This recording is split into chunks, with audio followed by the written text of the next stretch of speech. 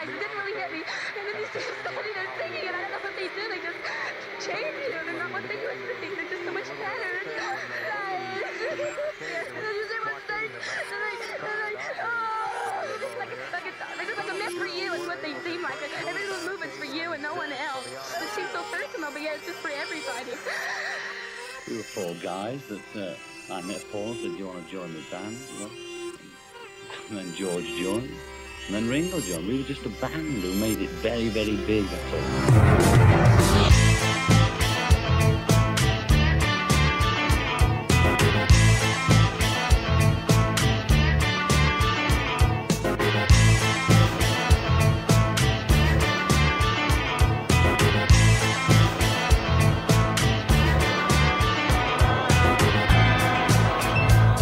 Hello.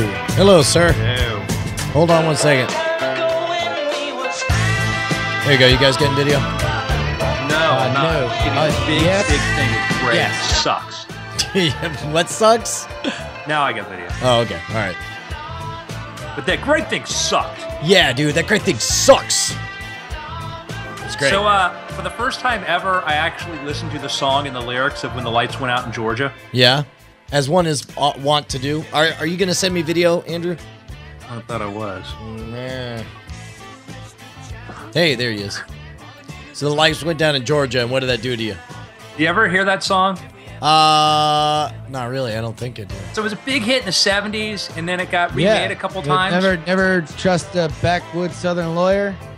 Yeah, exactly. So I didn't know anything. I just knew it's a song. I'm like, oh, I remember like on the Lights Went Out in Georgia, it's a popular song. But anyhow, I'm listening to it, and it's about like finding this murder scene and this, and it's told from the point of view of a person in this small town. And it's like the person murdered's named Andy, you know. So of course, like, Andy's dead on the floor. I'm like, what the hell is this? So I'm like, what? And I said, I know nothing about the song. I know it's a very popular Touchstone song, so I actually look it up. Do you know who sang the first version of it? I'm gonna say B. Arthur. Ray Charles. You have no idea how close you are, Justin. What? Vicki Lawrence. Rue McClanahan. Vicki Lawrence. Wow, really? Yeah, you remember Vicki from Mama's Family? Yeah. Carol Burnett show? Wow. So, Holy crap. so she actually sang the first version, the one that was when it first became a big hit. And I'm thinking, like, I remember Vicki Lawrence because, like, I remember my mom saying, she was on Carol Burnett and because they looked alike and could do comedy bits, and then she did the Mama character, and so little did I know. Wow, that's amazing. Screw you, Brian. No. I that's not meant in any kind of patronizing way. I promise. No, that wasn't meant in any patronizing one either. Screw you, Brian. No, like sincerely. No, really, you. Brian. Seriously, screw off.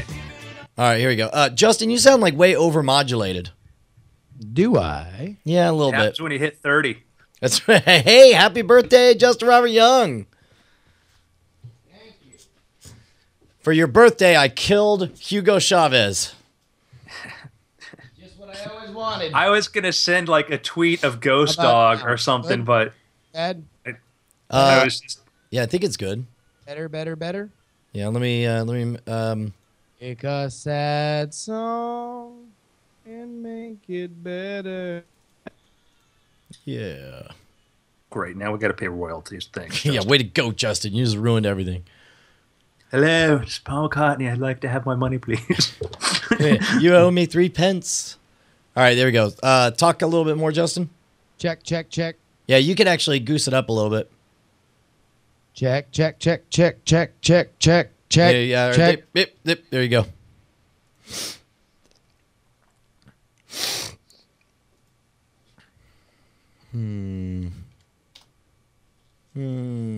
So I got a note From the principal's office? No, on Brian, you were actually in the car when it was parked last night. This morning, a note on my car that said, "You are an asshole for parking on my bumper." Well, I mean, the guy had plenty of room to get out. Yeah. He's not. What is he entitled to be? He's like, my car is entitled to breathe, man. It needs a good foot. And it's it's kill or be killed on those mean parking streets of Oakland, man. Like you find a spot, you gotta take it. Like, man, that is weird. But I thought like it looked like a ticket, and I'm like, oh great, a ticket on my birthday. And then it's just like, no, just a note that you were an asshole. And I was actually really pumped that you an even are an better asshole. Reminder on your birthday. Yeah. 30 years of successful assholeness. Yes. All right, I think we are set, and I'm recording. You know what's funny is like I had I live in an apartment complex, and every now and then I have somebody would park, and we had assigned spaces. Yeah. And so I wrote a letter once. Ha! But I wrote a very polite letter. I wrote this, hey, I understand parking can be difficult here, but there's assigned spaces, and it can be a problem if you park in somebody else's assigned space. So in the future, just there's you can look on this side of the street where there's other places to go park, right? Literally, I mean that was the letter. It was very polite because I figured could be a neighbor. All right, and what happened from there? Nobody parked there, and like a year later, I started dating a girl. Oh no! Who lived in my complex. Yeah, and then she mentioned something like, she goes, "Oh, how I first knew about you?" She says, "What?" She says, "Oh, we were all laughing at you." I'm like, "What do you mean?" I said it was a polite letter, That's awesome. And I guess it was because I didn't say, "Hey, asshole." How novel! All right, let me get a soda, and then we'll jump in. All right, I'm gonna get this up on the site.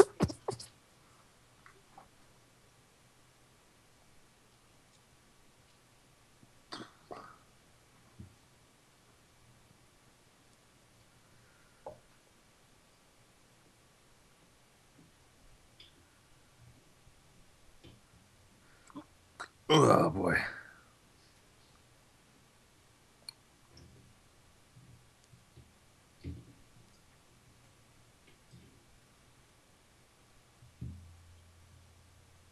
Yep.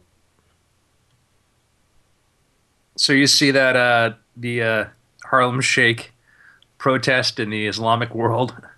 Yeah, man, it's blowing up. Kind of just when you want to just make fun of the whole meme. You're like, oh, mortal danger. These kids are like using it to stand up for something real. And if I patronize this, I'm kind of patronizing the idea of freedom, and I'm a horrible person. What just happened? Who's patronizing who? You've seen the Harlem Shake. It's been blowing up in the Islamic world now. All right. As a way of protesting oppressive governments. Well, I'm down with that, actually. I'm totally okay. And I just did. It's like right when we're about ready to be like, oh, Harlem Shake. It was like, now you had to go and make. We're gonna risk bullets to go. Oh. It's like that scene from Dumb and Dumber. It's like, just when I thought I couldn't, you couldn't be any more past the Harlem Shake. You go and do something like this. And totally redeem yourself. Yeah. Like, wow. All right. Are we on? Do we know if the thing is on? I just want to say, like, I like how memes work their way around to other countries, like the losing Super Bowl team shirts. Oh yeah, definitely. What is that? Oh, you're saying the memes move the way the losing team Super Bowl shirts do. I get you. Yeah, that's hilarious. Got another bucket of memes for you. All right, man. I think we're ready to rock. No, wait, hold on. We're not ready to rock. Did I say we're ready to rock? Scratch that. By the way, coming up, we do not have. Let me double check actually for ads on this episode. We had a big ad buy. What was that? We got like somebody like bought a whole block. Yes, and I have a schedule that starts next week. But they bought like 7 ads, which was awesome. Oh, dude, that person's awesome. Of course, that's like $12, but Yeah. Which I frankly, are we doing live or are we just doing this for ourselves? Live. I am putting it up on the site. It's just going a little slow right now. I'll wait for that before I begin to say anything important. Iron Man 3 trailer. Dope. Is there a new Hulkbuster. one? Is there a new one? Exactly. Hulkbuster armor. Which it's like, man, it's going to be awesome in the next Avengers movie. You're not going to throw me is there a big spoiler in it? No, like you just see something that it's based off, or parts of it are based off a line from like the planet from the it's World called War Extremis. And I think that the Hulkbuster armor is in Extremis, if I'm not mistaken. Yeah. All right, are we ready? Do we have a No. I'm waiting on this thing to get ready so I can, or to Believe in open you. so I can put it into. Just so you guys know, if there's any way, I know we usually do like an hour and a half or whatever, but after being on the road and abandoning Bonnie for 4 days, it sounds like You're looking forward to a 3-hour podcast? Done. Done. Got it. Let's just keep it going. If we can stay a little closer to an hour, I'll be your best friend. Is what I'm trying to say. We get the hint. We know you're on TV. Save me! An hour.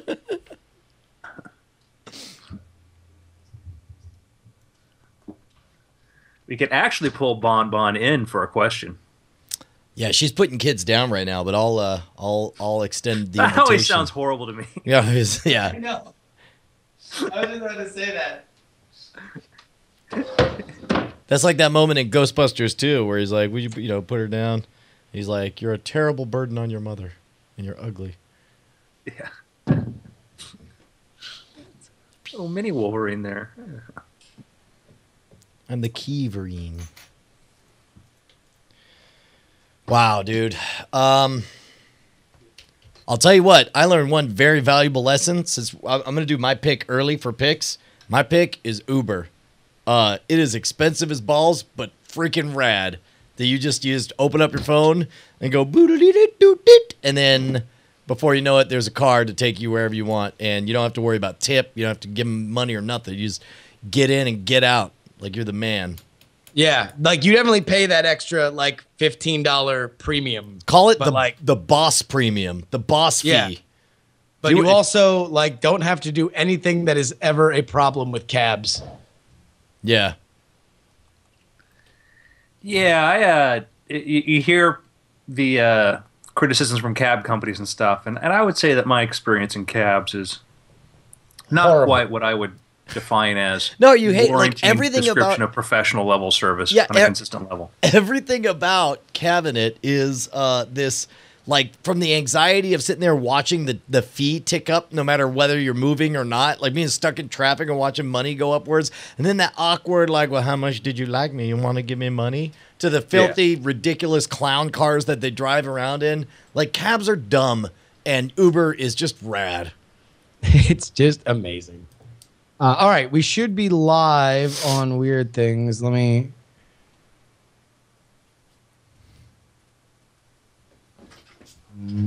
Except we're not. Except that we are not. Justin gonna make himself a little martini in the middle of the show. Yeah. This is actually perfume that you are all looking at, oddly. That's drunk. Sure, let's call it. Let's drink Let's some stick with the perfume. martini explanation, Justin. I was more comfortable with that. I was like the weirdest thing about Live and Let Die was like how Bond kind of knows the villains are there because they're using the perfume. I never saw that whole movie. Dude, you know what's really weird? What just hit me, Justin? What? Is I woke up this morning in that room that you're in right now. I know. Travel's kind of amazing. In a bathtub filled with ice. Yes, and a note. Call 911. Can you put it Ah, on get the link. tripod?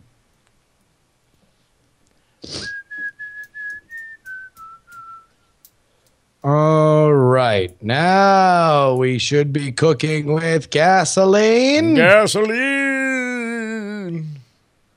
All right. So we are live on Weird Things right now. All right.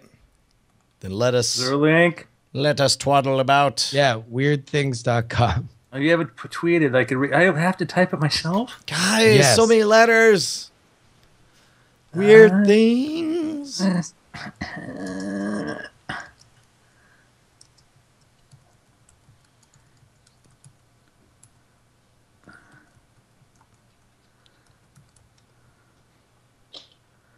All right.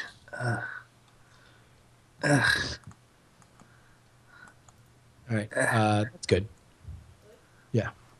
No, a little further back. A little further back. Maybe Justin, you could. Maybe why don't you sit in the other room? Why don't you do that? No, that's all right. Watch this. Rip. Boom. Now I made you big. We ready? Big. Yeah, I think so. Let me hit record. Yeah. I'm gonna There we go. Now I can take notes. live now for weird things. Brian has possum-colored hair. Did you say possum? Possum-colored, yeah. No, I'm gonna hopefully get I'm gonna write an essay and then have it published on Gawker Saturdays. All right, bosses. I am pressing record in 3, 2, 1. We're live. Ladies and gentlemen, welcome to the Weird Things Podcast. I'm Andrew Main, joined right now, straight out of SimCity, Mr. Brian Brushwood. Oh my God, it's kicked out of Sim City. It was like they logged in and everything froze. It was a DRM nightmare up in this BZH. Yeah, That's it's what a the kids say. bit of a kerfuffle. Who's That other voice you hear, slightly more mature, slightly more grown up, because it's his birthday, Mr. Justin Robert Young. Yes, it's me. Hi. Did your you get old any- pal, Justin Robert Young. Did you get a on gift? this, my name day. Did you get anything for your name day? What loot did you get? I think I've crossed the Rubicon of like getting things. Like I've gotten into the it's just the diminishing returns of what I expect and what I'm given for my birthday. Like it's just I'm on the slow march to it'd be nice to get a call. So, speaking of which, how excited are Watch you? your mailbox. You got not one but two presents coming, my friend. How excited are no, you? I have gotten a bunch of. Ashley got me a bunch of fun stuff, and I got a bunch of awesome things. How excited are you for 60 more years? Like now at age 30, you could look forward to more and more people for the rest of your life calling you Justin Robert, just a little less young. Oh, Yeah, I think that's listen, it's the price you pay for an adjective last name. It's awesome. People remember it. But you live and die. You live and die by the adjective. That's true. so let's start off with a little bit of birthday make believe. Okay. Okay, as we get older, we don't have the same expectations like when we're kids. We walk through a toy store, and every square foot is filled with the delight in the latest thing we want. As you get older, you're kind of like, maybe I just want some gift certificates. And now those pile up in my wallet. Now I'm kind of like, maybe my Amazon gift card. Don't give me anything. I'm close to that point right now. Yeah. But I want you to imagine Justin. For my Right in birthday, front just of you. leave me alone. Just stop looking at me. Stop muttering that under your breath. That's all I want. All right, Love. go ahead. Imagine there's a box in front of you, Justin. A box, maybe about 15 inches by 15 inches by 15 inches. Okay. This is your birthday box. You open this birthday box. Yes. What is it besides a better camera mount? No, I'm trying to get it so it's it's eye line. Keep it low and then just turn the thing. This is great for the audio. What is in the listeners. box? The box has Ashley's head. That is a horrible thing to say. No, it's not Ashley's head. It's What's in the no, box? she's just doing it for laughs. No, it's I would say untold wealth. Well, so It's just you mean like the Hope Diamond or something in there? No. A credit card that just never runs out. Oh, all right. In order to support that, you'd have to have an infrastructure that's far larger than the box. Well, listen, I was just asked about what's in the box. Why don't you just? All right. Gwyneth Paltrow's head. You can open it and be like, and it's the credit card, Spoilers. Warren Buffett, and this sort of really dodgy written letter that you realize he's got Alzheimer's and gave you this Yes. credit card but forgot about it. He's like, please spend this in remembrance of me. I'm Yeah. Warren Buffett. Pick me up a few things, whatever. Here's to get my pills and the New York Times. No, That would the be- actual New York Times. Yes, please buy it. You should be able to negotiate it down to a $700 tag, and they'll throw in the offices. All right. Bri, what's yours? Ah, dude, if we're talking like some kind of serious wealth, can it be an object that's not necessarily invented yet? Can a wish? Sure. Oh, sure. dude. I like the idea that it's contained in the box. So instead of Justin's credit card, we're gonna get him like a pile of cash. All right. Well, then for me, some kind of science fiction. I would tough call. I don't know if you could fit both a portal gun and a lightsaber in there, but if you could, I'd want both. We'll say a portal gun, a lightsaber, functional phaser, stun gun, and what was that thing that the Tomorrow people used? The joint. I want to say jaunt, where they remember joints. They smoke joints. They could jaunt without having to have a device. But if you weren't a Tomorrow person, you had to have like the little helper thing. All right, give me one of those too, and also from the multiple Earths things. I want to say was it Larry Niven, David Niven? It was the conceit of the book was that there were all these Earths that were in parallel next to each other, and you could jump westward or eastward using a simple box, but the box was just kind of like a MacGuffin to tell yourself, like you needed the box to believe you could jump from one to the other. One of those two. Like marijuana. Yes. So also like just some black tar heroin, just so I could sell it and make a little cash. So you just want to seem cool amongst your friends. I think maybe like the Iron Man suit. Oh, like that That's one a that good was in the one. briefcase from Iron Man 2. Like an extremist nano armor or something like that. That's all. That's all I'm asking for. Nothing. Because you could fly, beat up your enemies. Man, I used to love Iron Man so much that I would read and reread. Marvel Universe used to have this comic book that was nothing but like a mugshot drawing of each character, full body, from side angles and everything, and just a list of all their awesome numbers. And I remember seeing Iron Man armor specifically multiplied your strength times 90. And I would do the math. I would be like, all right, I could lift like 50 pounds. So I'd be like 500 pounds. That's 4,500 pounds. Wow. I'd be strong. And meanwhile, Brian, are you doing your math homework? No. Yeah. I'm trying to fantasize, Mom. Yeah, I love that stuff. I liked whenever you would find like the specs on, let's say, the Bat Cave or what, because I'm looking at that. Like that was my Architectural Digest as a kid. Like this is what I'm going to do when I grow up. Yeah, absolutely. These are the plans. This is what I'd like to go with. So I think that's interesting. I think we revealed quite a bit about ourselves here. Yes, Justin, the capitalistic money grubbing sociopath. Well, because you always just want. I mean, this is like the genie question. Like you just always want the wish that gets you more wishes. Like that's the ultimate So what goal. you're saying is money is his wishes is in paper form. Money is the ever replicating source of money. Is that? So all right, let me narrow the question down for it. Let's bring it into the realm of possibility. You get a phone call right now. Okay, literally the phone rings. Like but it's from Redmond, Washington. Okay. Who? Hi, it's Bill Gates. Okay. And I'm a big fan. Big fan. Bill, really? Wow. I can send you it's an honor. anything in this 15 by 15 by 15 inch box, the scenario that Andrew just described. What's it going to be?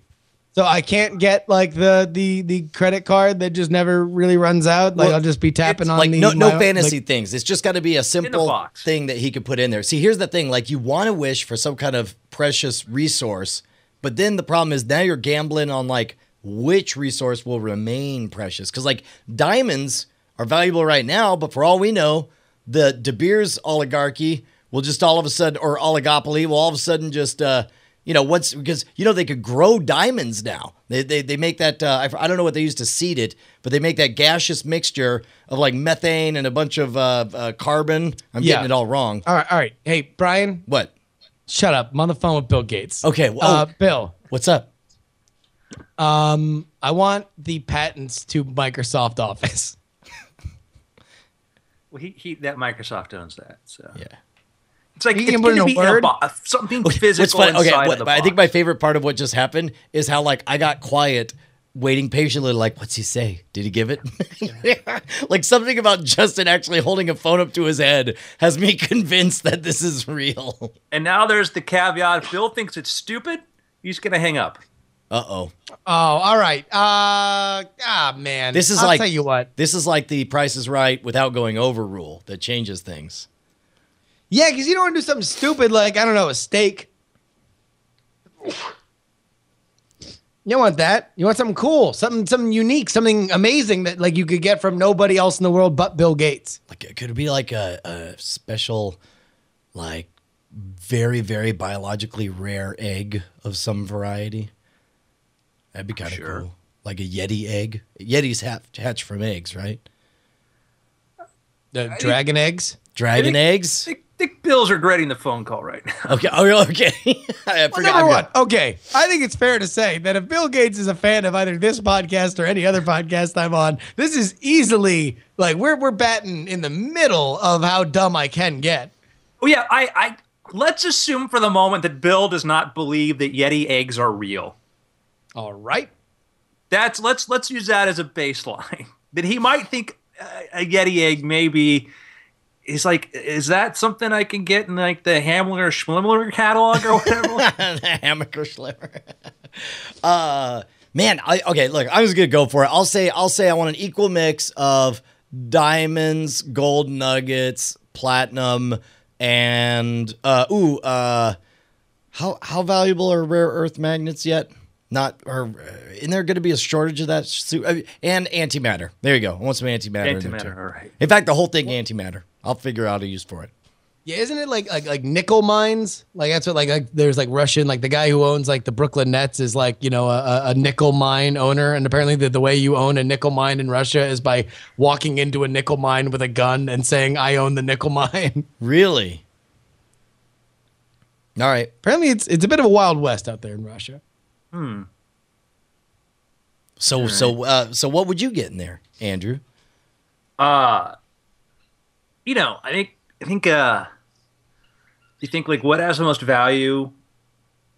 You know, Brian mentioned like precious jewels and rubies and things like that. I wonder though, like what are the most valuable objects by weight? And I wonder if it might even be like processors. Oh, sure. Oh. You know, I wonder if you had, you know, whatever the highest end processors are, because, you know, the processor is actually just a little thin wafer inside that little plastic case. And I wonder if you just said, well, Bill, you know a thing or two about electronics. You know, what it reminds me of is when I was, and this is a few engineers out there will remember this time, and you might remember it, Andrew, but like in the early 90s, I remember, and this is pre-internet. Like maybe the internet was there, but nobody was using it. Maybe get some on BBS or whatever. Certainly no World Wide Web. And I remember going and buying, I think it was RAM at some shop, and they said, hey, you might want to buy as much RAM as you can because there was a fire at a plant and RAM's about to go up in price. I'm like, first of all, that's dumb. Everyone knows computers. Everything gets cheaper over time. Yeah. What I didn't understand at the time, and what took years for me to grasp, was that a fire meant that there are 3 major RAM manufacturers in the whole world, and like one of them exploded basically. And then the next year, like the RAM doubled, tripled, quadrupled in price, and it was so weird. Like that almost would never happen now. Like that moment of hard drives. No. I mean that moment of a guy saying, "Hey, this is very cheap right now," but when the wave of information hits, this is going to be crazy expensive, so you might want to buy more. I get you, nowadays, that wave, that shock wave of information happens instantaneous worldwide. Yeah. Like by the time you hear about it, it's already more expensive. Yeah. You know, it's curious is that's when you have to look for like those signals that are further away from what could be happening. And you have to think about like secondary and tertiary effects of things happening. Yeah, and did such and such RAM company, are they taking, more orders than they'll be able to have? Are they going to have bankruptcy payment issues or something? It's weird. The entire, fund managers, all they do is try to study that and predict what'll happen from those things, which, the origins of that was agriculture. And, are we going to have a good season or not? If we think it's going to be a bad season, then we're going to buy up as much grain as we can and overcharge those Hittites. Do we have a commercial? No. You know what? Can I give one away? I'd like to give away a plug to someone. Friend of the show, if you ever watch a little thing called a Totally Rad Show, then you know that Jeff Kanata, along with Dan Trachtenberg and Alex Albrecht, hosted a show all about sci-fi geek things, whether it's board games, comic books, movies, books, television. And I suspect that any one of those three gentlemen would be completely awesome to have on this show sometime. But specifically, Dan Trachtenberg is out there directing Why the Last Man now, and Alex Albrecht has other big projects he's doing. Jeff Kanata wants very much to carry the torch for the Totally Rad Show, and he just launched a new Kickstarter for his next project. And of course, it won't be the Totally Rad Show, but it will fill that niche in a new way. He's got ideas that I really like. He launched it, I believe, 2 hours ago. And as I look at it right now, it looks to be almost 80% funded in just 2 hours. That's how much goodwill and to be honest, this guy, I think he under-asked for it under his goal. Do me a favor, head on over to Kickstarter.com. Just type in Jeff Kanata and throw him some bucks because... How do you spell Kanata, Bri? 2 N's, 1 T. Cannata. There we go. No, he was on NSFW this week. He's an awesome guy. His project's going to be great. He described it to me for anybody who gets, this reference that he wants to do kind of a pardon the interruption style show for geeks, which I think is something that, has long since been an idea that could have its due. So, well, and we even tossed around that idea with Game On for a little bit, but it never quite, or that style of thing. We wanted to model a lot of Game On sports center shows, but that never quite happened. So it'd be great to see that happen with Jeff's project. Absolutely. Check it out. Very, very cool. I have a question for you, Brian. Yeah. And there's a connection here. A while ago, a friend of yours, a rather eccentric friend, which says a lot, given your friends. So, yeah, it actually sounds a little bit redundant when you say my eccentric friend. So, one of my friends, had an opportunity, very incredible opportunity, but for reasons he could better explain, gave up that opportunity to take it up later on, and that opportunity fell upon somebody else, and they became the world first private citizen to become an astronaut. I knew. Oh, yeah. Okay. You're so talking about that was Richard Garriott was going to be the first guy up going space privately, and then he sold his ticket to Dennis Tito, and Dennis Tito got to be the first guy up there. And this is a little funny side note. So, NASA will not let you NASA says will not acknowledge that anybody who goes up is an astronaut, right? You're like, oh no, you're not. Do you have some? But strangely, they will call an astronaut to someone who's never left the planet. Yes, and it's going to be very interesting because SpaceX is supposed to be testing eventually their rocket with their own SpaceX crew and sending them up into space. And are we going to still hold that? No, sorry. You guys are not astronauts mentality, which is silly, but that's not the point I was going to bring up. It'll just be curious to see where NASA, and there was NASA, and I would say in the last few years is different than what NASA was before. When Tito went up and out, there was this weird kind of hostility towards private space exploration. It was this, this guy's buying his way up there. That's wrong. Meanwhile, we'll put a senator up there. Yeah. To test, how space is going to affect old people. Yeah, well, exactly. It's important we send you up so that we could just look at how old you are. Yeah. John Glenn, we need you up there. We're really curious. There's all this medicine to be discovered in zero G, but we want to know, seriously, how old are you? And we'd like to see how you look all floating with your old, wrinkly skin. And then he goes and gets a different up administration. there. A lot of things have changed. NASA is you can't. They've got a much more. Yeah, I think the attitude is in a much positive place now. Now, Dennis Tito came out, press conference, said, "Hey, it'd be really cool. Let's send some people in a spaceship to go do a flyby of Mars, not land on Mars." Yeah. But not do an orbit, because that would take extra fuel, but to do a flyby. So basically, there are these opportunities when the Earth's orbit and Mars' orbit comes in alignment. You can send something away from Earth, pretty high velocity. It hits the Mars gravity well, loops around Mars, and comes back to Earth in a gravity slingshot. So, like, Okay. I guess if we want to picture it in the fastest, easiest configuration, it would be like, let's say you got the orbit of Earth. When you're the farthest west of the sun, we'll say that's A. The farthest east is B. You jump off. This is what I'm picturing. Tell me if I'm right. And let's say. I'm so confused already, but please continue. Well, picture a clock then. Fine. Sun's in the middle, right? And so the Earth is at 9 o'clock. We'll say that Mars is in a farther out orbit at 12. And so you jump off at 9 o'clock. You swing towards Mars. You whip around and whip past it, and then you land on Earth at the 3 o'clock spot. Did any of that make sense? I'm sure it did. All right. I'm not I'll hitting tell the you what, same. I know rhythm. that we're gonna rock around the clock tonight. on Mars. Yes, with Haley and his comments. So how long of a trip is this? Like, what are we talking about time-wise? So the trip is based upon the idea that there's you get these optimum points in which Mars is coming close to or within a period of time when it's the optimum point. And we have I think one in 2 years, then one's in 2018, then the next one's not going to be for till 2030. Okay. Yeah. So right. The trip, if they launch in 2018 again, it's 5 years away, would take 501 days. That does not sound untenable. I mean, this is how long did it take to get to the New World? Or if you're Magellan was gone for what, 2 years? 2.5 years? I'm going to look this up. Here, you keep talking. I'm going to find out how long Magellan was out. Yeah, but Magellan was still comfortably within the Earth's atmosphere, not bombarded by cosmic rays. Yeah, but he had sharks.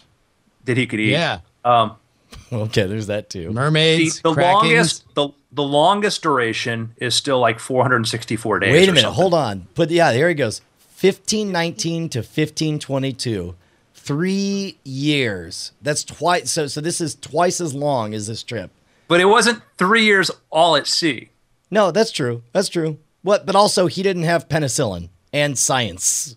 Yes. So and that's the number of people who returned on that voyage was what percentage of the people that left? I don't know, not much. But what I'm saying is that we got a long history of explorers and. Wait, I don't think it's a matter of necessarily the willpower as much as the technology. So Yeah. Can we do this physically? So the tentative plan is if the Falcon Heavy, which SpaceX is working on and hopes to be able to test sometime this year, to use one Falcon Heavy to send your spaceship off, accelerate, launch this thing out of Earth's atmosphere, out of Earth orbit, towards Mars, do the slingshot, come back at a ridiculously high rate of speed. And that's one of the things is you have what's called Mars entry, lunar entry velocities, which is how fast you have to come back to sort of, escape, their orbits, whatever. Anyhow, we have the shielding now, Pika X, which is a very, very high intensity shielding that can handle this. And that's what the Dragon craft has, and that's what it was developed. Pika was developed by NASA, then the Pika X is this newer, cheaper version that's better, whatever. Anyhow, it's one of these we can lay out on paper and say, okay, we have all these little pieces of technology here. The bigger challenge comes into assuming we have a Falcon Heavy. If we don't, we could use a couple other conventional rockets to assemble this thing. 500 days in space is a long time. And it's a long time because you're going to be in something that's going to have maybe 500 or 600 cubic feet. I don't know, maybe it'll be a little bit larger, but you're going to be a very, very small area. Everything you eat and drink has to be contained inside of there. We've never gone 500 days without a resupply of the space station. You've got the other problem is the radiation. Intense cosmic rays. Okay? And okay, now what do you say? Like some people are like, you just put shielding on there. Like, what? Why can't you just have? Shielding? And also, how do you respond to the scientific paper that was put out where Reed Richards and Sue Storm and their brother and his friend went up there and came back with superpowers? Yeah, come on. You're telling me the cosmic rays are all bad? Then explain. Not all bad. It probably helped some of the mutations that brought life about on Earth. But here's the thing. So there is a plan for handling this and to minimize the effect of cosmic rays, but they're looking for a man and wife, ideally, past the childbearing age because the chances of having healthy children after this are going to be greatly diminished. And also maybe to reduce the idea of, a pregnancy midway. but anyhow, that's the radiation will be intense, but it's survival. I mean, we've had astronauts 464 days up there. They're going to try to shield. Shielding, radiation shielding is an evolving technology, and it's getting progressively better. And we have things like that. Eventually, we're going to go from sort of reactive shielding to where we'll probably be able to do that mission safely. But radiation is a serious. Now, when you talk about reactive shielding, like one of the things that protects us here on Earth is the magnetic field, right? We have this incredible big magnetic shield. Like, could we not? Are there any plans that you know of to replicate a similar effect, essentially make a force field shield, basically? You have a magnetosphere, and you also have a very thick atmosphere. Okay. There are plans to do things like one idea is to try to use magnetic fields. Another thing is to actually use basically like layers of like a metal sort of mesh or netting. When a particle hits it, it basically creates a counter particle, whatever, annihilates it, or basically reroutes and recharges. And so reactive shielding is the idea of every time it gets hit, it basically tries to redirect or whatever. Math I don't understand, but there are plans here. But that won't be ready by then. They have a plan though. They do have a plan though, because the biggest problem is, other than how you can fit enough food and water inside of it, but they have a plan to help prevent to diminish some of the effects of cosmic rays. But I want to ask you right now, I mean, does this sound like an interesting 500 days? Yeah. Would you go, Brian? Dude, well, how many folks are we talking? Is it the three of us? Two. Just two people. Can I pick the other person? Yeah, I mean, they're looking for husband and wife, so if you and Bonnie want to go. All right. Oh, it'd be a good getaway. So 5 years, that means what? 500 Penny days. is 500 14? days. 500 days. 500 days. No, but it's 5 years from now. Oh, okay. Yeah. This happens. Yes. It's 2018. Yeah. Penny is turning 14. Holy crap. Uh-huh. And I guess Callie's now a 5-year-old running around. We're like, all right, we'll see you in a couple years. Mommy and Daddy have to go to Mars just to look at it. Now, here's the bad part. Like, you get all that way, and all you do is get yourself a close gander. That's all you get out of it? Yeah. That's kind of... I mean, but you are, how many times in life do you get the opportunity to literally be the trailblazers that have gone the furthest of any adventurer ever? Okay. You will have the most impressive adventure in the history of humanity. I guess... and cancer. Well, yes. I mean... Possibly cancer. Yeah. Listen, a higher we're risk rolling of the cancer. dice on cancer here, Sure. folks. But you want to know what? I'm privy to these secret plans. I know what our shielding solution's going to be. Is it what I think it is? Because I think I read an article about this. Brian? Yeah? We want you and Bonnie. What first? Are you in? Are you signing sure. up? Of course. No, done. Yeah. We'll take a trip. We'll be pioneers. The good news is we have the technology already. In fact, it resides in your home. Whoa. Fantastic. You mean to shield everything? I'll be okay? Absolutely. And it will be completely self-contained. The shielding will have a complete correlation to the weight of your food. Oh, fantastic. Wait, what, So we're not, what a weird thing we're for not you going to to say. have to carry anything else extra. Nope. Wait, so you're saying like we'll leave and we don't... Yeah. Well, because I'm in the ship right now and I'm looking around. I see a ton of food. See a ton of food everywhere. They got this place is wallpapered with like ready to eat food packets, but I don't see any shielding. Well, Brian, the shielding lies in you. What you inject something in me? Oh, I get it. It's like a vaccine against cosmic rays. Easy. No. Got it. What? It resided in you before you even took this mission. What? In fact, you've been creating this shielding for as long as you've lived. Is the shielding boogers? Andrew, what is the shielding? Butt boogers. So the part of the plan of providing shielding Hold on. I can't let that go. I have never heard the phrase butt boogers before in my life, but it is instantly my all-time favorite phrase. I was going to say, Andrew has officially invented Penny's favorite word. I can't wait to use that on Penny. All right, go ahead. So the idea is you're inside this sealed thing. And when you use the bathroom in space, it's not like they open up a chamber that opens up to the outside, and everything gets ejected. Shot out, sure. Like the whole of some bus that a rock and roll band uses to travel across America. No. Right.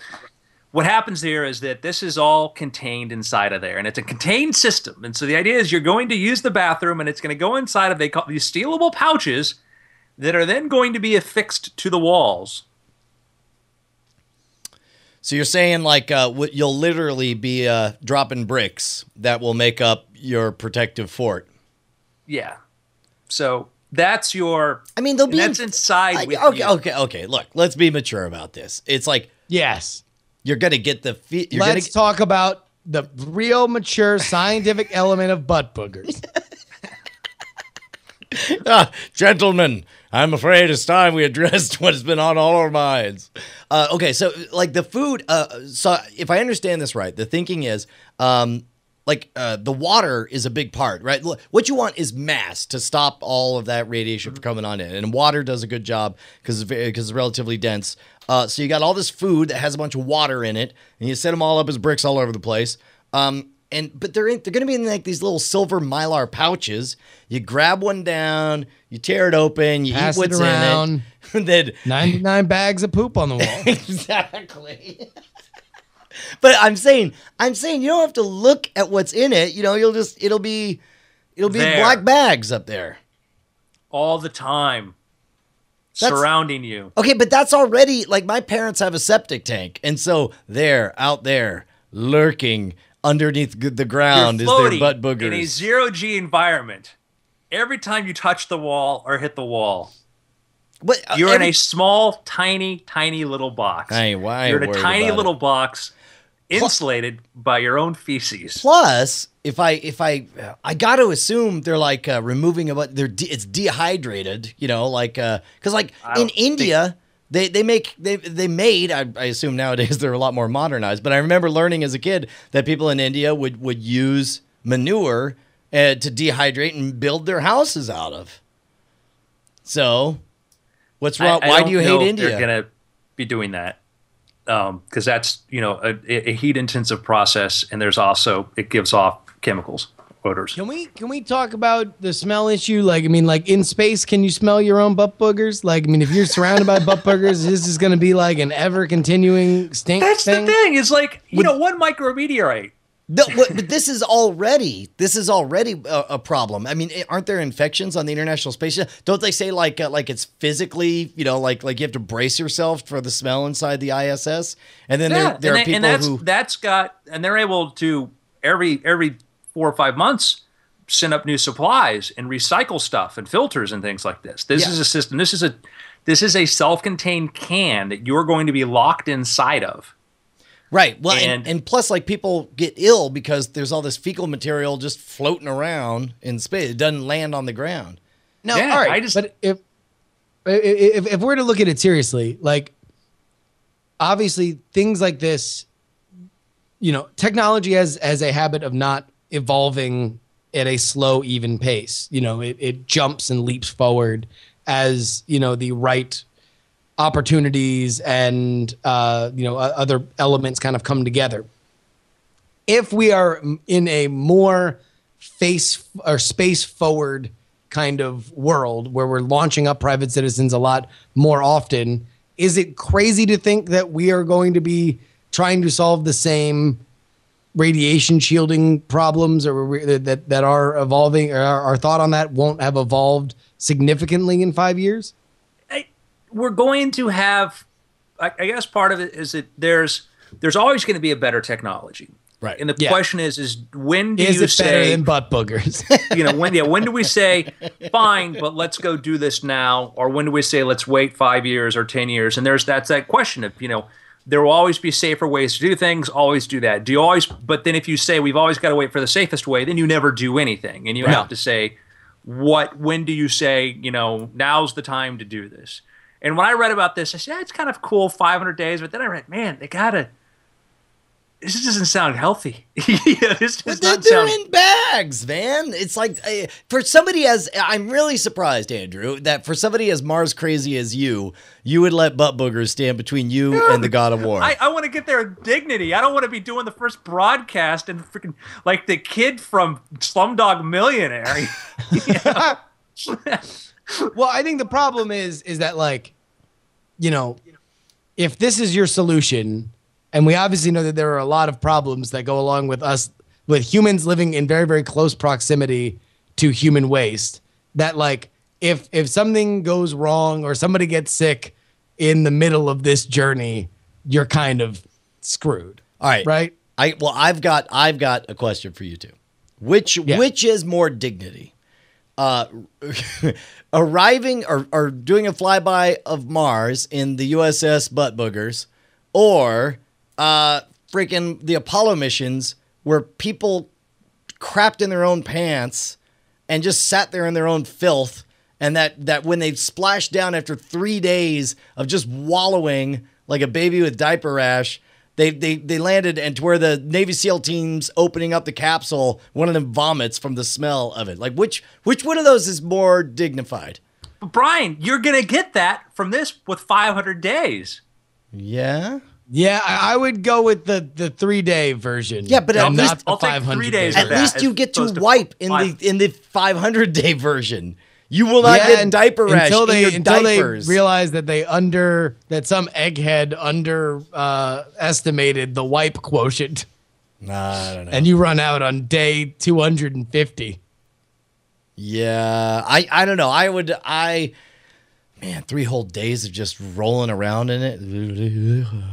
It's going to be over in 3 days. 500. I'm saying 500. 500 days. It's like, look, I mean, it's like it's no different than a. I don't know. I'll kick this to the listeners. It's I would enough, much It's rather. enough for that delightful Joseph Gordon-Levitt fellow to date Zooey Deschanel. I would rather. Let's do a sequel of 500 Days to Mars. Go. Joseph Gordon-Levitt and Zooey Deschanel. They go to Mars and they're pooping in bags. This is my assumption is that the bag system is not going to be perfect, and that all the problems you described with the Apollo missions are going to happen to this in the first few weeks, and then it gets worse from there.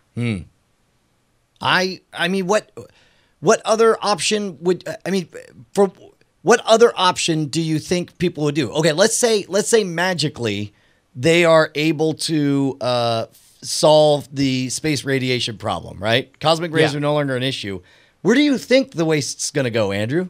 I would like the same place we put it on the space station and the international and the space shuttle, okay, and a separate system isolated from people. Well, There's a reason why we build toilets as far away from houses or we pump the stuff away. You know, the first ancient humans to figure this out and enjoy the health benefits were onto something. well, but each one will be totally sealed and encapsulated in a little butt Ziploc brick. bag on the wall waiting for you to, hey, let's play some ball. Hit it, smack. Well, how is that any different from micrometeorite busts through the space septic system? But that's in a separate contained system, Well, Brian. not once it blasts through, pokes a hole through it. The amount of surface area that's now exposed by putting it over the entirety of your thing, and if your septic system gets punctured and that's on an external part of your system. Right, but in fact, actually, I would say that you're safer with the butt bag system because each individual butt bag only has like a pound of material in it. You bust the space septic system, then you hit the jackpot of butt boogers all over the place. You can't even breathe. You die. You die It's in a separate suffocating on your own system. boogers. That was designed to prefer that situation, though. Oh, you can't just wave your hands and imagine. No, but it is. I mean, that's a thing. I mean, you can design the space septic system. I think you guys are just being immature. I think this is the best discussion we've ever had on the Weird Things podcast. Where is poop safest? Nay, most effective. I can see like propaganda films that Andrew narrates, like the Brown Menace. You're keeping you from the red planets. I'm all for Mars, but Not at the the cost expense. is too high. You wouldn't eat. Listen, but man, I'll tell you what. I would isn't eat. This Dude, I'll say this much. The very nature of adventure that there's somebody who says butt bags in. Yeah. Totally in. Are you kidding I'm me? in on it. And To that's go to what Mars? qualifies that half crazy person to be the person who is the greatest adventurer in human history. Well, can I tell you, when I heard about this, I thought one person came to mind. Who's that? David Blaine. Oh yeah, dude. He'd be all like, "Already did it." No, Blaine right now is like. He's like, "I was actually working on." He'd that be for like, my "You don't have next a Ziploc special." bag. One bag? I can do it. No, we'll give you as many. No, I think I can manage." Dude, I would eat a butt bag of boogers in order to go to Mars. Right now, if a genie came out, Hey, Bill Gates just sent you a box. I was going to say, Brian, let's say theoretically there was a person in your house right now that's doing nothing but creating butt boogers. dude, if it was like the cost, we're like, it's 100% safe. You'll definitely come back. It'll be a crazy trip. Yeah, man. How much? Wait, like, do you realize that right now we are like a friendship with Elon Musk away from becoming like the most awesome shock jock radio bit ever? Like if Brian eats a butt booger, Oh my like he God. gets to go to Mars. this would be amazing. Come back next week when we do a live remote from Stucky's bar. I say it's time for picks. You know what? I'll give my pick, and I'm giving this pick only based on the 10 minutes I've been able to play it. But Yes. I just got home. For those of you who don't know, I spent a delightful weekend with just Robert Young, and we went and saw Brett Rounceville get married to Katie Robinson, and Willingly, too. on purpose in front of the whole world. I got home hours ago. First thing I did was download and install SimCity, partly because I've been excited about the game for a long time, and I played the original back on my 286 20 years ago, but also because PC Gamer is doing their, I'm going to use air quotes here for those of you guys who are audio listeners, celebrity SimCity thing. It's where it's me, it's a kicker from No, there's like actual Minnesota. celebrities on there. Yeah, one of the Minnesota Vikings, like their kickers on there. Yeah, the punter Chris Clue, who's a big Warcraft guy. Yeah, Veronica Belmont, who is, of course, now the host of the Gizmodo program on BBC America. The Gizwiz, she calls herself. She loves burritos. Did you see that? Gary Whitta, of former editor-in-chief of PC Gamer, who's the person who wrote Book Eli and this summer's upcoming blockbuster, After Earth, directed by M. Night Shyamalan. Anyway, I'm really excited. Oh, and Notch, creator of Minecraft, right? So it's like, I'm all in the game where it's like, I want to have a creative, crazy kind of world. And I've only made it halfway through the tutorial, and I already love it. It's already everything I liked about the original SimCity. Obviously, way more beautiful, way more fidelity and detail, and very, very simple, very intuitive so far. The only problem, of course, is everyone right now, as I look over it, glancing at the tweet deck, you can see how people howling about the DRM, the fact that you have to connect to servers in order to play, even for the single-player game. Part of that is for protecting against copyright, which is bogus. But the other part of it is that there's like you could trade from one city to another, and they have kind of global market prices that have to be configured from servers. But I love the idea. I love what they're doing, and it's good to see SimCity back. I never got into The Sims, but I'm glad to be playing SimCity. Let me ask you just one DRM question. You had a game like Spore that really kind of buckled under like the DRM controversy. Do you think it's as bad as that big experience? Enough to do that? No, it's well. This is the thing: is you have to get EA's Origin, which so like literally like the most miserable downloaded game experience I've ever had in my entire life was Spore. It corrupted everything so bad with its DRM that it torched my whole computer. I lost a bunch of information. I had to scrap everything and reinstall from scratch. And every time I look at Spore, all I think of is the disappointment of the game and how miserable the installation was. And now in my little EA Origin thing, because I hate it right now, but is SimCity next to Spore. And so far, the launch of SimCity has been absolutely abhorrent. It's been awful. Why does Will Wright hate you so much? I don't know. I'm having bad luck, sir. The guy that talks about fun. Yeah. You know what's fun? Restarting. Wait, what is? Restarting over and over. In fact, we'd like to get you 5 minutes into the game and give you the chance to remember how fun restarting is. But you would say so far it looks like the strength of the game that once you kind of brave this. Fingers crossed. I mean, what little I've played, I enjoyed so much that I'm going to keep on. I'm going to give them the benefit of the doubt and say, EA, biggest video game company in the world. Maybe you would have thought they would have, known how to prepare for this kind of thing. Oh, well. But I'll tell you, I mean, you've had good experiences. I mean, you had like Mass Effect that's an EA title, right? It is, but I bought that on Steam and outside of brief authentication, I don't think I had to do a thing. Knights of the Old Republic was an EA Steam release. But of course that was largely run by BioWare. But there's something about Will Wright's titles and me that just, equals exploding on the launch pad. But again, unlike Spore, like once I got Spore working, I was disappointed at how simplistic it was. I'm hopeful that SimCity looks like it's got a lot more depth to it, and I'll find out when I jump in. Andrew, what's your pick? My pick is finished watching it last night. Now I'm watching the director and commentary. Okay. It's one of those movies that was just sort of I thought about this, man, I haven't seen this movie in forever. And I remember it being a lot of fun. I want to go back and I want to watch this again and see if I enjoyed it as much going through it again. And I certainly did. Real genius. I think I know. No, Brian, you are wrong. Justin, perhaps you are correct. And that is Gremlins. Really?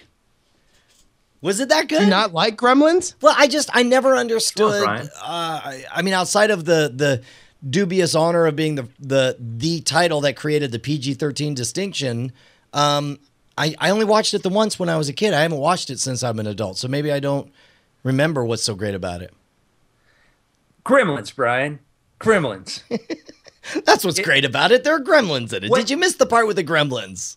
So Gremlins came out in 1984. I think it was like the same week that Ghostbusters came out, actually. And the idea of the horror comedy was a very, very a kind of a recent concept. It was directed by Joe Dante, who did The Howling, which was a kind of a different kind of, a mixed horror and humor at the same point, which was the idea of saying, hey, we can scare people and make them laugh. The screenplay, when I didn't know this until I just read up on this. Do you know who wrote the screenplay for Gremlins? No. Oh, no. The writer sent it out as he said it was a writing sample because he figured it'd be kind of hard to produce, and it was a little bit more frightening than what ended up being made. But it was Chris Columbus who went on to write some very, very beloved films, and is also the director of Harry Potter and one of the EPs of that entire series. And these are all Spielberg disciples, Chris Columbus and Joe Dante. Yeah. They came from that. Spielberg was the one who bought the script and then had Joe Dante produce it. And they wanted to make it kind of an homage in some ways to sort of those old classic kind of films. And they shoot it, the city's a Universal backlot, and they didn't work too hard to disguise it because they wanted to make it feel like those kind of small town movies, and then introduce the idea of these gremlins. It's fun. I had fun watching the movie. It was neat to watch it and realize this is before we had, the computerized effects, anything like that. You realize it's 8 years before you're going to get a Jurassic Park, and the realization that we could just do computers. It's puppets, a lot of puppetries, and large scale models made to look smaller, etc. And so technically, you kind of go sort of limiting. But it was just a fun movie. I certainly enjoyed watching it, and it just I certainly identified with the Gremlins more than I care to admit. And Phoebe Cates. Well, and not only. But one of the most amazing WTF moments in movie history with Phoebe Cates' story about her father. Yes. Oh wait, the Santa Claus? Yes. Yeah. Oh my God. It's a movie that delights in its awesome kind of tonal shifts that you don't either realize are coming, but then you're like, wow, this is a different movie than I thought it was. Yeah. And just when you think that you're done with these tonal shifts, there's in this heartwarming kind of coming of age sort of story, you have one of the most morbid, weird stories that like has ever been put in any kind of movie with a family, sort of. Well, and keep in mind, like, it. yeah, I mean, I'm glad you mentioned that because it sort of puts into context why they created the PG-13. They're like, okay, look, we get it. It's not R. There's no nudity. There's no cursing. There's none of that stuff. But come on, man, you tell me to bring a second grader to this thing? Are you serious? A cool second grader. Yeah. And I have Temple a huge... of Doom were the ones that was the motivation. And Spielberg had said, yeah, we need to have this other rating because to go from PG to R doesn't It's a quite big jump. encompass Well, it. especially it was like G, like PG was just, G with a little sauce on top. Like, or pretty much anything that wasn't animated would be PG. Like, because like you'd see someone, either if you saw anyone punch someone in the gut in a kid-friendly film, then like you were out for G because you had violence, kid on kid. Oh, no, not necessarily. It depends when. Remember Star Wars, they added the shot of the arm getting cut off in the Mos Eisley Cantina. Yeah. When Obi-Wan pulls out his lightsaber, and Lucas went back, they shot that shot additionally so they could avoid a G rating because he did not want to have Star Wars be G. Really? Yeah, I mean, G was considered, and that was... it's weird how ratings go. You have like, and you go look at what they call pre-code films, yeah, which is before that, like King Kong, original King Kong, pulls a woman out of out of her apartment, throws her onto the ground. Yeah. Okay. Bites people in half, chomps through people. Starts removing Fay Ray's clothes with his hands, and from long shots, she looks like she's naked. Okay. Along comes the ratings code, the code, and then you don't get films like that for a long time. Yeah. Sure. And so these things kind of come and they go. But, some of what was considered PG would be PG-13 today. And some of the things like Star Wars would have been G if Lucas said, no, we want to get PG. It's an interesting movie if you're into this kind of morphing of things. And it's an unfair movie and it's clearly a hit piece, but it's interesting to watch.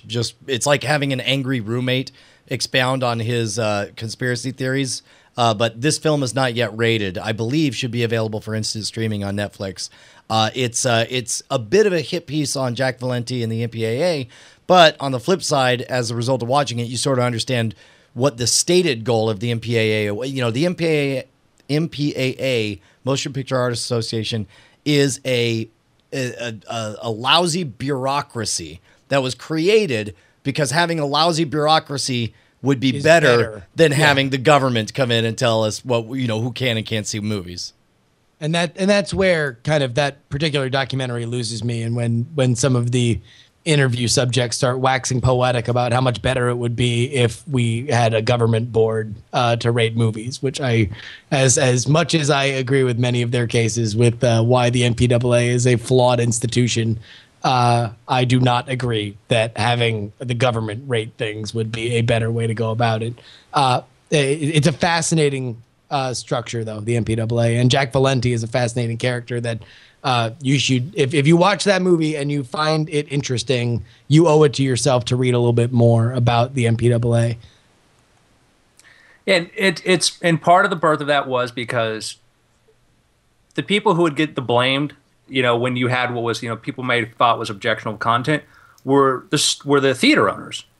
And the theater owners, they showed a film, and then somebody went to the lobby and said, they said this, and this is inappropriate for my kid and all this. And so theater owners were very, very sensitive about the content and wanting to be able to say, we want to be able to pass the buck off and say, they said this, whatever, take it up there. And that's so much of like, that documentary goes in about the studios, and they kind of admit the fact that the theater owners have a big control and say on that, and they're the ones selling the content and who want to, meet the market demand. Yeah, absolutely. But I agree with your assessment entirely, Brian. It's a very fast. You got to realize it is this. It tries to say, and therefore, when you look at those other systems, though, that you have, like there's a big thing. James Franco's criticizing the Australian system, which is a government one that's pretty much effectively banned a film. And we say effectively banned here, we just mean, well, you can still distribute it, show it wherever you want, but people who want to use the MPA won't show it. But in other countries, banned means banned. You literally they will come and arrest you. Yeah. As we did a while ago. Real quick, Gremlins 2. I have a huge soft spot in my heart for Gremlins 2. Downstairs. What was that? I got the disc downstairs. Came in the middle of the day. All I will say is that to this day, certain friends, if you walk into the bathroom behind them, will give you a hearty, "Hey, Mr. Welcome to the men's room.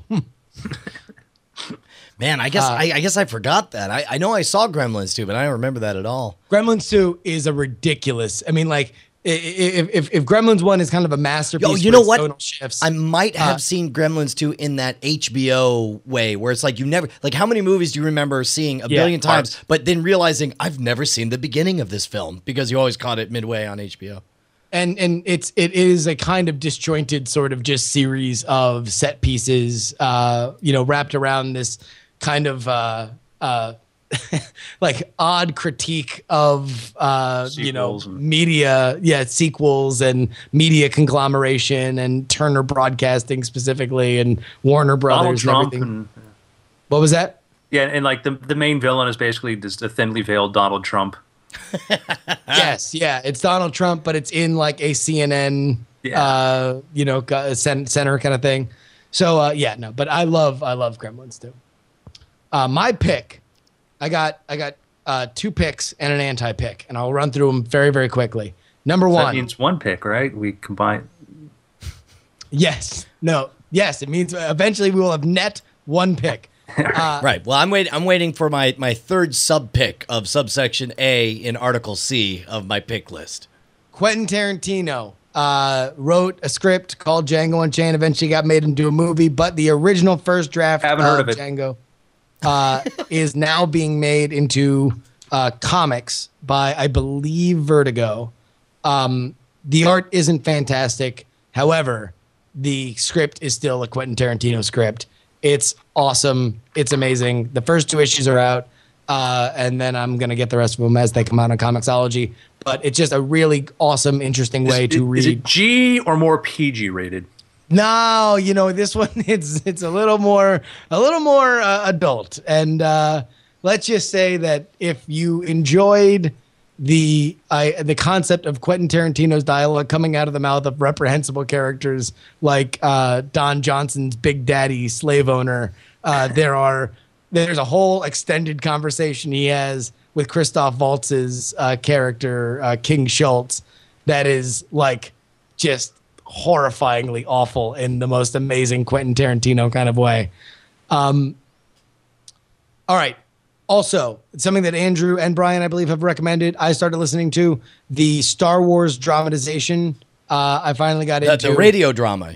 The radio drama, so great. And just if that and the Django script just kind of gives you hope that you can expand upon great ideas. That good, well-built universes can exist. There can exist a more fuller story than what we've fallen in love with like Star Wars: A New Hope.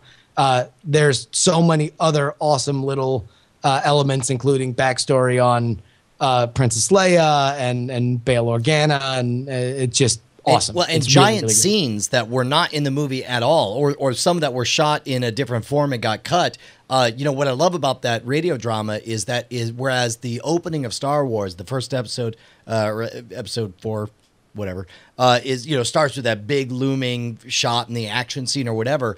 Instead, the choice to start the radio drama with a very small, very private scene of Luke Skywalker privately fantasizing about joining the academy and learning how to fly. The story begins with him listening for the umpteenth time. You can hear him talking along with the recruitment tape as he's excited about joining the academy and join the ranks of the proud. He's like, I love it. And it's like you get a sense of the small town that he comes from, and you feel that small townness to Luke Skywalker that is overtly stated in Star Wars, but I don't think nearly as deeply expressed as you get in the radio drama.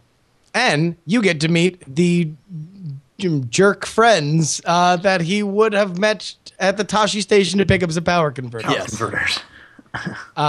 Wormy.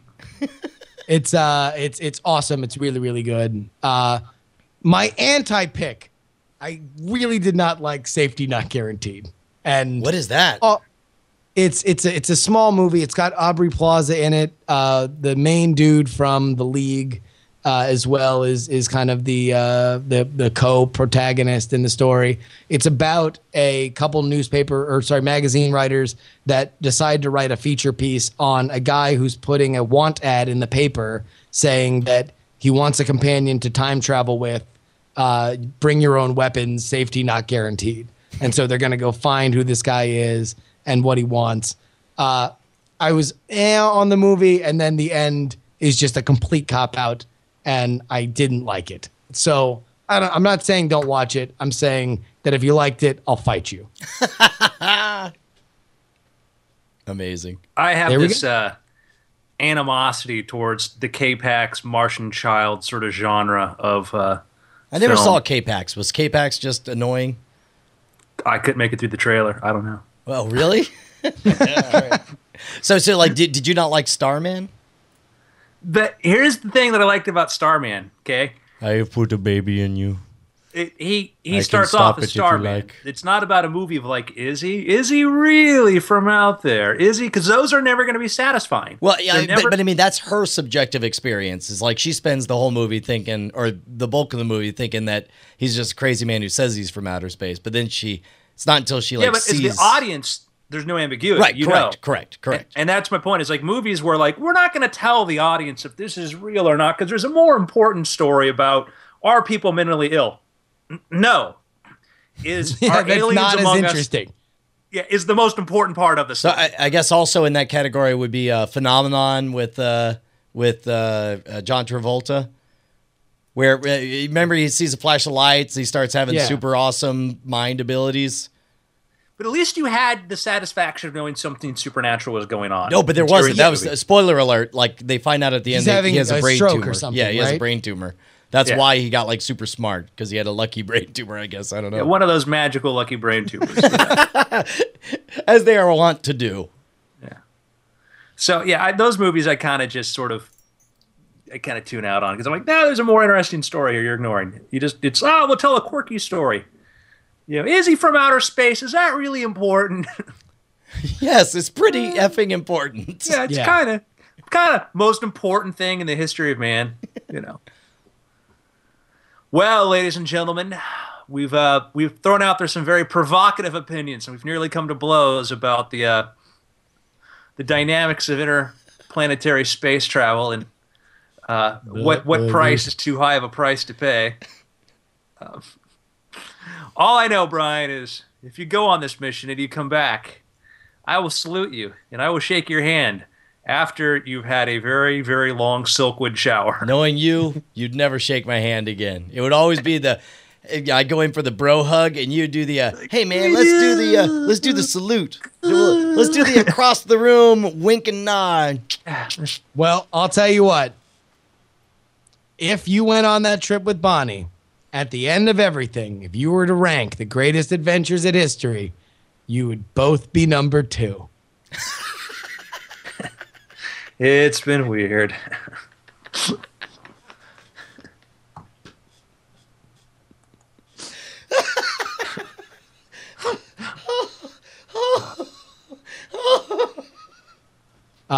What's the title? Oh no, the magical Brown Menace magical lucky brain tumor. or the Brown Menace. Brown Menace. Boom. Oh man. All right. Well, I'll tell you what. Hopefully we'll get that up there tonight. Brian just started uploading it. And, yeah. And then Dr. Bird will show up. Hey, Dr. So Bird. this SimCity strategy of inviting a lot of high-profile people with very large Twitter followings to try this. Yeah, not working out so hot. Yeah.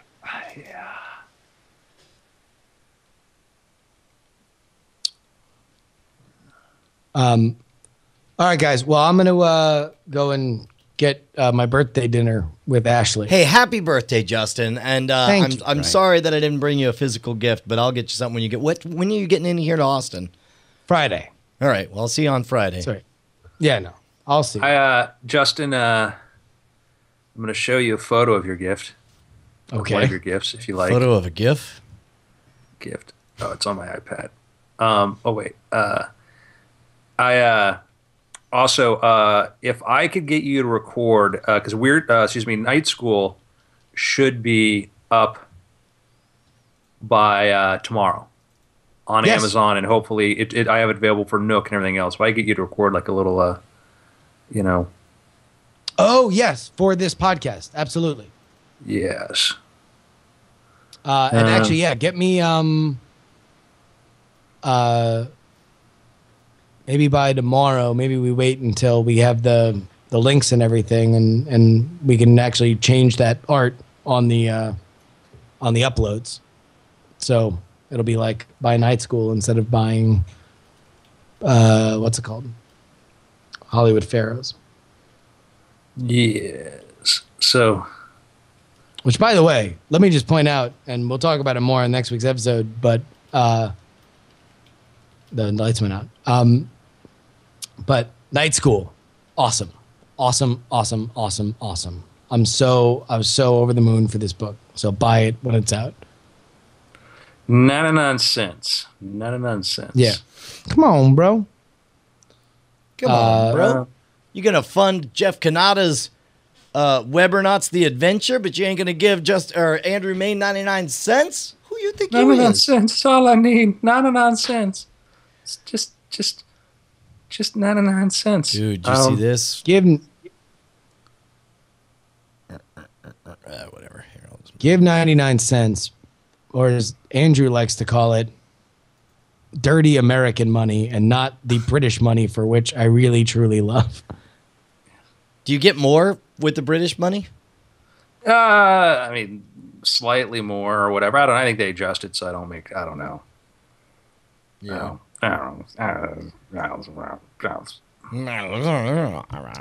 Yeah, so what? That took all of 3 hours for Jeff Kanata to drum up $20,000? Dude, we funded that stuff fast. And all of a sudden I flash back to every conversation I had with Jeff where he's like, yeah, I just don't know. I just hate to do it and not get funded. I'm like, dude, you got to get funded. And then, and now it's like, now I'm just mad he didn't ask for even more. Well, can you do that like extra funding sort of like, because I think they did like the Randy stretch biography. goals. Yeah, stretch goals. He goes, oh, wow, look at this. Hold on, let me give the update here. It says here, it says update number 2, stretch goals. I really didn't think I'd need to post these soon. I'm starting to think these are attainable. Stretch goal number 1, East Coast and Midwest meetup. If we achieve double the starting goal, we'll come on out. PAX Australia. Oh, see, this is great. So he's giving a tangible nature to the episode if they hit the goals. So that's great. Well, dude, I'm so happy for him, man. He's a good guy. Dragon has lasers. Nice. That's amazing. That's on its way to you, Dustin. Oh, God, I'm going to wear the crap out of that. It's awesome. Have you seen that app, Snaptee? No. It's iOS, and what it is, it's a design your own T-shirt thing. Throw whatever you want on there, and send it whatever. If you have like, I took that image off the web, so I didn't list it up there, so for anybody else. But you design your own thing, and then it's shipping included, like anywhere for $20. What? That's awesome. Yeah. Wow. All right, guys, I gotta run. Brian, why don't you go already? Yeah. Why are you still here? Burp, burp, burp, burp. Gonna Seriously, shut it down. seriously. I'll see you guys later. It was a lot of gotta fun. go watch It's some been Gremlins. weird. They were just like four boys. I really liked them. They were good. They were great guys. It didn't really hit me. And then these just started singing, and I don't know what they do. They just change you. They're not what they used to be. They're just so much better. They're